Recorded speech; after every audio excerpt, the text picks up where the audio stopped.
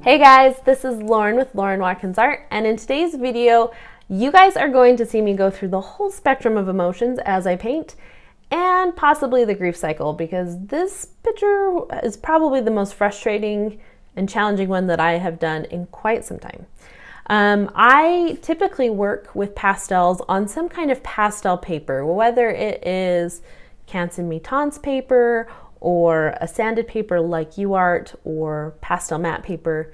It's usually some kind of paper, and if it's not in a sketchbook form, I typically have it adhered to a foam core board, whether it's just a 1/4 inch one or a 1/2 inch one. There's usually some kind of give to that board, which allows me to really press in that pastel and get it into the tooth of the paper. My pastel doesn't skip across the surface of the paper as much. And so that's typically how I like to work. Now, because I like to punish myself, I decided to throw all of that out the window and try something new. And I learned a lot. I had some theories and a hypothesis about what would work and what wouldn't work. And some of those got proved true, and some of those I was very wrong on. So if you guys want to see how pastels work on a wood surface, then keep watching. So to get started, I purchased a board from Michael's. This is just a wood panel, and I then coated the whole surface using the golden pastel ground. And instead of using a paintbrush like I did in my previous pastel ground video, I used my rubber catalyst, which is kind of like a big spatula, and I tried to get a fairly smooth layer. Now there's going to be imperfections in the layer that I added, but I wanted to get a fairly smooth layer. And then when that dried, I did a thin coat of the Dr. Ph Martins India ink in violet, and I had just diluted it down with a little bit of rubbing alcohol so it wouldn't be quite so dark or opaque. Then I let that dry completely, and then I sketched out my picture using a pastel pencil.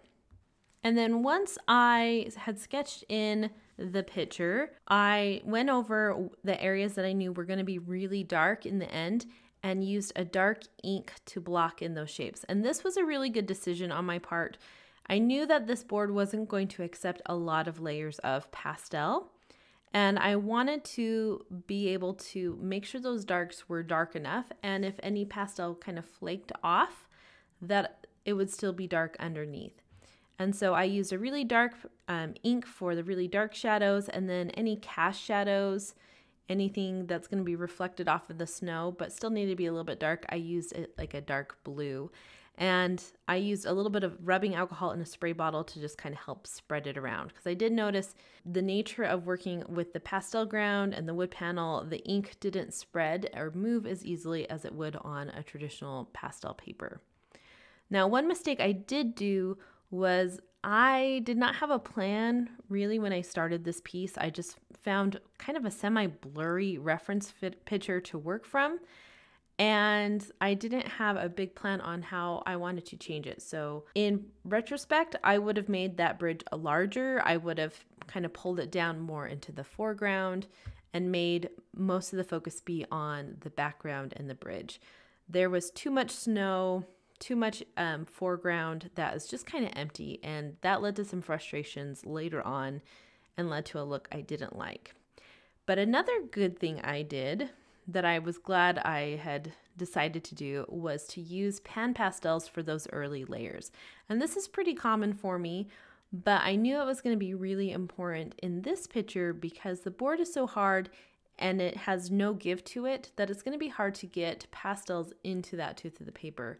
And so I decided I was just going to kind of do a thin layer of the pan pastels over the top to tone everything the way I wanted it to look.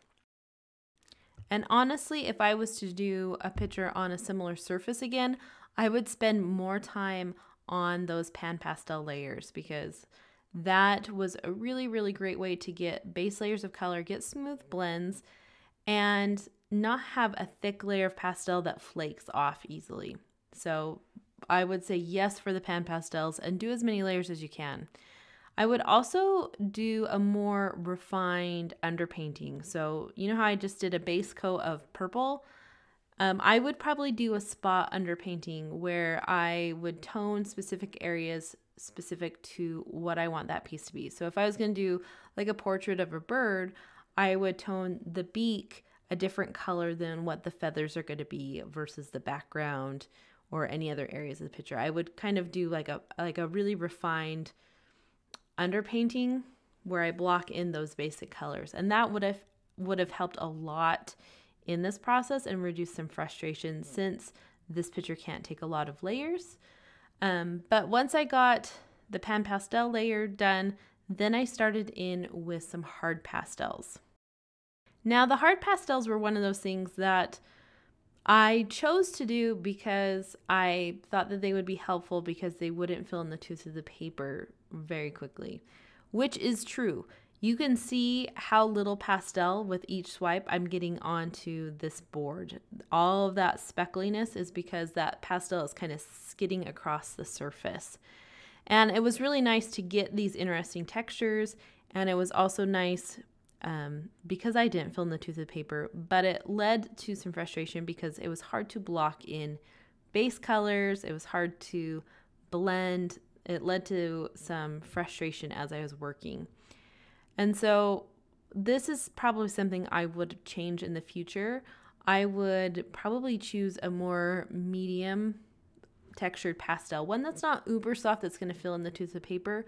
But I don't know if a really hard pastel like a Rembrandt or Nu pastel was a great option because it just couldn't deposit that color very well. So then I tested out blending those pastels using a sponge because I'd used a sponge to help apply it with the pan pastels. And what I discovered was that the sponge kind of picked up too much of the pastel that I'd applied. So it was picking up too much of those hard pastel layers that I'd done and over blending what was left. And since I was working on a darker surface, it made it almost look kind of ashy and gray and anemic. And so I didn't really love that look. And there wasn't enough pigment on the board to really start utilizing like the rubber shapers or the catalysts yet. So I decided to just keep layering those pastels to see what would happen next. So my next mistake I made was trying too many new things at once. Now, in the past, when I am testing out a new medium or a new like pastel or a new paint or something like that, I typically will draw something like an apple and something simple, something I'm familiar with. That way I can focus all my attention on how that supply is responding and working instead of trying to figure out how to draw the subject. And I did not do that. I kind of had this mindset of like, oh, it's an expensive board, which it's not that expensive, but there was something about it in my brain that was like, I don't want to waste this. So instead of painting a boring apple, I decided I was going to paint this more complicated night scene that I'm very unfamiliar with painting. I'm not familiar with painting night scenes. I'm not familiar with painting a lot of artificial lighting, especially like street lights and things like that. So not only was I testing out a new medium and seeing like how it was all going to work, I was also trying to figure out how I was going to paint it and what's the best approach. And by having those different things going on, it led to a lot of failure, and it made it so I couldn't enjoy the experimenting process because then I was trying to like make it look like the reference photo. So just keep it simple when you're trying out new things. Don't try a whole bunch of new things at once because that can lead to some frustration. Now, one thing that really worked on this was using workable fixative. This worked great to help isolate some layers of pastels to help really adhere them to the board. And if I was getting too light in some areas and I needed to just darken up a whole section, I could spray a little bit of that workable fixative to darken it up without having to do a lot of pastel layers over the top. So workable fixative was a win when working on this surface. I found that I enjoyed this process more when I started pulling out more of my softer pastels. After I used the Rembrandt and Nu pastels, I then jumped into the Jack Richardson pastels, which I feel like have a similar texture to the Mangayo Gallery, and maybe just a smidge firmer than like Unison pastels. But what I liked about it is that these were soft enough to get enough pigment down without having to press really hard. could layer these pastels up, and I could blend them out using like the rubber shapers and the catalyst without having some weird blending issues. But it wasn't so hard that it skipped along the surface too much or created like a really splotchy texture. And so if I was to do this again, I would just skip those really hard pastels unless I was sketching out the basic shapes and just jump right into a more medium textured pastel. So what I did find that worked with this process is using like the rubber or silicone based blending tools. So like the clay rubber shapers or the big catalyst, which is like a giant spatula without the handle. I found that those really pressed in the pigment into the paper or into the board and didn't lift a ton up, and it didn't over blend. And so I found that worked the best. All the other ones I tested out really lifted that pastel off of the board and really just didn't give great results. And don't let this video deceive you. I had so much footage of this project because I just kept going back and forth and reworking areas. Typically, I don't cut out much of my actual working on a project. I just cut out the dead time where I'm like picking out a color, and I just speed it up a bit. So usually I have about 2 hours of footage for most of my like 9x12 or smaller pictures that I do here on YouTube. I had about 4 hours of footage for this piece, and I cut out so much of that for this video, and I sped it up so fast just because there was just so much, because I kept going back and forth and reworking areas because I was struggling so much. So don't let this fool you. This was a struggle for me. But one positive that I discovered, and one thing that I found worked really well with these pastels, was that the really, really soft pastels were great for those end layers. So, funny story, schmincke pastels are considered the softest of all soft pastels. They are notoriously super, super soft and super delicate. And a lot of artists absolutely love them, and they feel like they're top tier pastels. I do not like them. And I bought a set of 30. I splurged. They were pretty expensive. And I got them and I used them and I hated them. I didn't like the color selection in the assorted set, so I think that's part of the problem. But I didn't love the texture of them. They were so powdery and crumbly, and they just broke so easily, and it was super frustrating to work with, and I did not like that about them. But I pulled them out because at this point in the picture, I was like, I have nothing else to lose. You can see all the pastels on my desk just kind of thrown everywhere.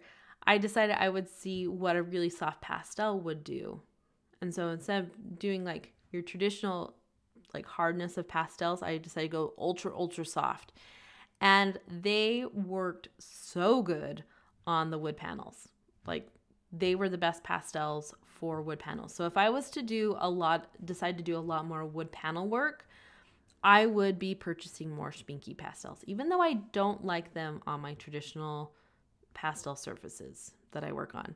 I don't know if I just have too hard of a hand naturally, or if it's because I work on sanded paper, but I don't like those pastels. But I do like them on the surface, and I was really excited to find a use for those pastels. So if you have really, really soft pastels, working on a board like this might be a great option. So at this point in the picture, you might have noticed that my desk got cleaner. That's because I had to take a break. I was frustrated and I kept working on it, and finally I reached that point where I realized that I was going to overwork it and fill in the tooth of the board if I kept staring at it. So I took a break, I put the picture to the side, cleaned off my desk, and came back to it the next day, and then mostly just used only the schmincke pastels. And this day went a lot better. I was able to kind of figure out kind of the color story I wanted to do with it and layer it up. I decided that I was going to go very, very impressionistic with this and really lean into creating different textures. And I love how the trees that are lit in the background look. And I really love the play on colors that I did for that. Again, I just wish that would have been more of the focus. So I wish I would have made that section a little bit bigger. I would say that this surface isn't the best for beginners. I would say it probably works best for someone that is really confident with their skill and able to just like be pretty precise with where they put the colors and how they want them to go down, because you don't want to do a lot of layers with this, because one thing I did notice is the more layers I put on, if I picked up the board and like stood it next to my easel, I had a lot of pastel dust come off, which isn't normal for my experience. I usually work on a sanded paper, usually like UArt, and it holds on to that pastel a lot, so I don't create tons and tons of dust, which is part of the reason why I like working on that surface. This, on the other hand, I noticed a lot of that dust would fall off if I didn't like press it in really well. So you want to be fairly exact with where you put the color, so you don't have to keep going back and forth and building up tons and tons of layers of pastel. And then I also noticed that this board is so rigid that it was also really prone to getting the pastel knocked off of it. So just normal bumping around made that pastel dust fall off more quickly than it did from other surfaces I worked on. So just something to keep in mind. If you don't like tons of pastel dust generated, this might not be the best surface for you. One thing I did like about this surface was I loved the texture from the pastel ground, like the swirls and swoops that I didn't get perfectly smooth. And I loved it when I did it on my previous project that I'd used the pastel ground on. I like that interesting texture the pastel ground creates. And I loved on here that it didn't, I didn't have to work around tape or any clips. Since it was on a board, it was easy to move around and I didn't have to tape the surface. So I didn't get any weird halo effects. So I really liked that aspect of working on this surface. So here is pretty much the finished piece. This piece was an adventure for me, but I did have to keep reminding myself that it was a learning opportunity, and I did learn a lot from this, and I can't wait to try this again, but utilizing what I've learned. So by doing a more exact underpainting, by working with the pan pastels and the soft pastels, skipping those hard pastel layers, using the rubber blending tools instead of the sponge blending tools, all of those concepts, and having a better game plan before I jump into it. So I'm going to take this knowledge and apply it to the next project. I will see you guys next time, and I hope you have a great day. Bye!